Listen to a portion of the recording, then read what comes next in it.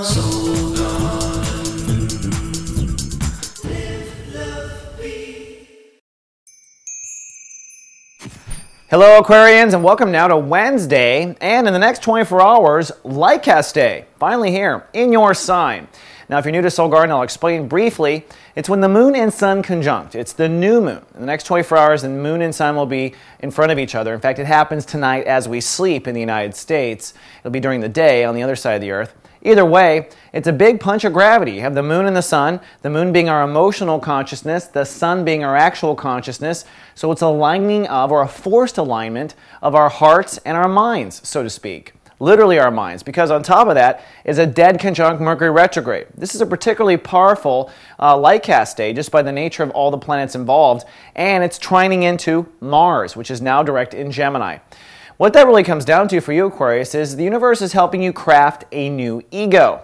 You might be saying, what ego? You know, Aquarius like to think they don't have an ego, but we all have egos, and even though you're probably one of the most humble of the signs out there, you still need an ego to protect and represent you. And this ego that you're making now, Aquarius, is a very different one indeed. It's one that will allow for intimacy, at least I hope, that's the Saturn lesson.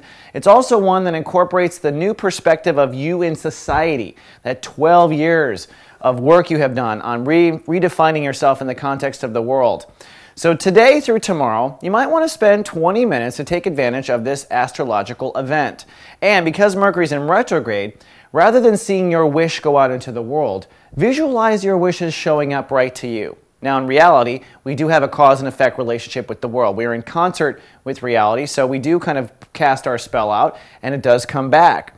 But today, just envision the coming back, because the Mercury retrograde means it's a reverse flow of how things happen.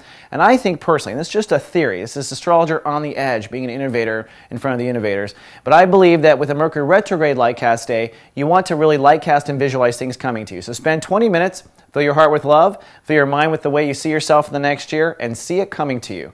All right, Aqua, that's all I have for the day. I'll see you tomorrow with more. Live, love, be. Soul Garden.